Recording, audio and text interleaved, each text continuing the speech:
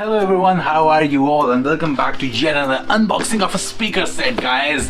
So ये guys मैंने purchase किया है फ्लिपकार्ट से एंड ये है पायनियर का एंट्री लेवल कोएक्सियल स्पीकर. सो जैसे ही मैं इसको अनबॉक्स करूंगा वैसे आपको इसका मॉडल भी बताता हूँ. वैसे तो गाइस मैंने टाइटल के अंदर आप सबके साथ प्रेजेंट कर ही दिया है ना. सो what are we waiting for, right? Let's get this video going. So here is the box of the Flipkart. काफ़ी अच्छी पैकेजिंग है इसके अंदर. जो इसका एक्चुअल है वो भी है ऑब्वियसली बात है. And I am going to use this as my cutter today. एक टूटा हुआ ब्लेड है यार क्योंकि मेन एक ब्लेड मेरा मिल नहीं रहा. आई डोंट नो गया तो गया कहाँ. सो सबसे पहले बात गाइस काट ली जाए टेप. ब्लेड के साथ ये काम वैसे काफ़ी ज़्यादा ईजी हो जाते हैं. यहाँ से इसको खदेड़ देते हैं, एकदम बढ़िया तरीके से निकल आएगा. आधा हो गया है. एंड यहाँ से ये क्या कहते हैं, there we go guys, the tape is done for. guys ये है हमारे स्पीकर से. बॉक्स तो कुछ ज़्यादा ही छोटा सा लग रहा है राइट. इतना छोटा बॉक्स मैंने कभी एक्सपेक्ट नहीं किया था. ये है अपना bill. So this is the speaker set guys. This is the G1620S wire application Pioneer Coaxial Speaker जिसमें इंजेक्शन मोल्डेड कोन है जो कि C601 में भी आता है. So बाकी exactly the same है. Two-way speaker it is and I don't know why they made the box just so small. And यहाँ पे आप टेप देख रहे हो. This is not the original seal of this thing. इधर भी ओरिजिनल नहीं है. So देखते हैं स्पीकर हमें पसंद आएंगे. I will only gonna keep it then क्योंकि इसमें ओरिजिनल सील नहीं है. So चलो in any case खोला जाए इस बॉक्स को. ये मेरे ख्याल से पहले भी किसी ने रिटर्न किया होगा तभी इसमें ओरिजिनल सील नहीं है. अदरवाइज तो ओरिजिनल सील होने ना होने का कोई इतना मतलब नहीं है राइट.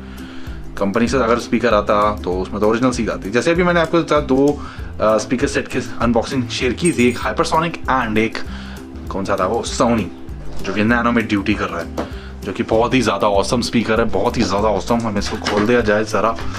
यहाँ पे कुछ और इन्फॉर्मेशन दे रखी है. यहाँ पे भी कुछ और इन्फॉर्मेशन एंड यहाँ पे है एक warranty card which is nice. यहाँ पे सीरियल नंबर वगैरह दे रखा है. इसको रखते हैं साइड में. एंड हमें बॉक्स के अंदर मिलते हैं वाओ सम हार्डवेयर. ये चीज़ अच्छी लगती है मुझे. एंड यहाँ पे मिलता है गाइस कुछ बहुत ही पतले सा इसकी वायरिंग. चलो नॉट अ प्रॉब्लम. बट यार ये मुझे ऐसे को लग रहा है इट्स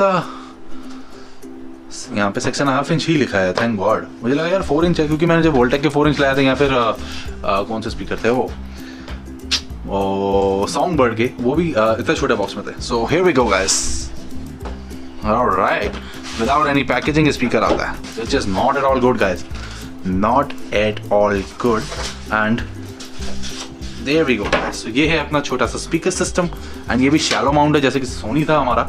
एंड इसके ऊपर कोई प्लास्टिक रैप नहीं है which is not at all good. But चलो एटलीस्ट स्पीकर तो ये नवा ही लग रहा है. मैग्नेट का साइज ठीक ठाक है. वेटेड है स्पीकर, ऐसी दिक्कत नहीं. The basket is little Tinni. ऐसी टिन्नी बास्केट वैसे मैंने देखी नहीं आज तक. एंड ट्वीटर भी ठीक ठाक लग रहा है. It's also not a silk dome Twitter, it's a balance dome Twitter. Just not bad. चलाने के बाद पता चलेगा ये चीज़ है तो है कैसी. बाकी हाथ में पकड़ने के बाद feels okay, not great. Soni भी हाथ में पकड़ने के बाद ओके ही लग रहा था, not great. And this is also 40 watts rated, not bad at all, right? So एक बार इसे सोनी की जगह ही मैं शायद ट्राई करें चला के तो कैसा रहेगा. अच्छा ही रहेगा वैसे राइट. So एक बार दूसरा भी देखें. Not at all bad, but not at all good either. ये स्पीकर ये है कि ओरिजिनल है. मैंने चेक किया था. इसमें इसी टाइप का छोटा सा स्टिकर आता है. Pioneer G1620S 300 watt max, 40 watts nominal, 4 ohm impedance, 16 cm coaxial two-way, Pioneer Corporation, made in Vietnam. यहाँ पे इसका सीरियल नंबर. सो विड्थ देखो गाइस बहुत ही कम है. It's a shallow mount speaker. Shallow mount speaker को हम बड़े ही सारे एप्लीकेशंस में लगा सकते हैं. जो नॉर्मल साइज के स्पीकर्स हैं उनको लगाने में थोड़ी सी देर होती है, दिक्कत होती है. But not with the case with this one. So guys ये है इसका ट्वीटर. एंड ये कोन एग्जैक्टली सेम है जो Pioneer C600IN पे आता है. बस उसमें सराउंड थोड़ा सा अलग है. इसके अंदर क्लोथ सराउंड है. आई थिंक उसमें फोम सराउंड आता है. ये एक डिफरेंस है. मुझे एक बात ये अच्छी लगी है कि ट्विटर की यहाँ पे तारें नहीं जा रही जैसे कहीं कोएक्सियल स्पीकर लोकल स्पीकर्स में आप देखते हो यहाँ पे एक कैपेसिटर लगा होता है और उसके साथ ही कनेक्शन दिया होता है. सो वो बड़ा ही अगली लगता है. इन्होंने जो भी सिस्टम किया है वो इसके अंदर ही करा है विच इज़ नाइस. सो ये है अपने Pioneer G1620S guys. Not at all bad, but not at all great idea. But price के हिसाब से देखा जाए तो it's brilliant. प्राइस में guys मैं आपको बताता हूँ. I've got this thing for approximately 1230 rupees. मैं exactly यहाँ पे लिख दूँगा. बस 1200 1250 के आसपास ही है. So, बताना मुझे कमेंट सेक्शन में guys कि आपको कैसा लगा at that price range. But मुझे ठीक ठीक लगा। So that's it for this particular video. I hope you guys like these Pioneer G1620S and इसका एक मैं आपको छोटा सा साउंड टेस्ट भी दूंगा।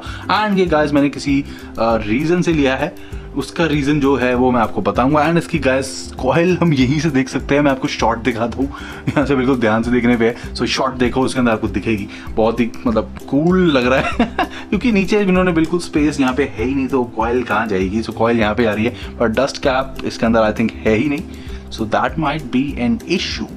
चलो टेस्टिंग वीडियो के अंदर मिलते हैं गाइस इसके, एंड फिर इसका कंक्लूजन देता हूँ कि क्या क्वालिटी है। So guys bye, take care, सी या। एंड गाइस अगर नए हो मेरे चैनल पर so please do check out the channel, बहुत कुछ आपको मिलेगा। एंड कुछ भी अच्छा लगता है तो प्लीज डू कंसिडर सब्सक्राइबिंग। कानून ऑडियो अच्छा लगा कुछ भी, so please do consider subscribing. Bye guys, take care, सी या, have lots and lots of fun.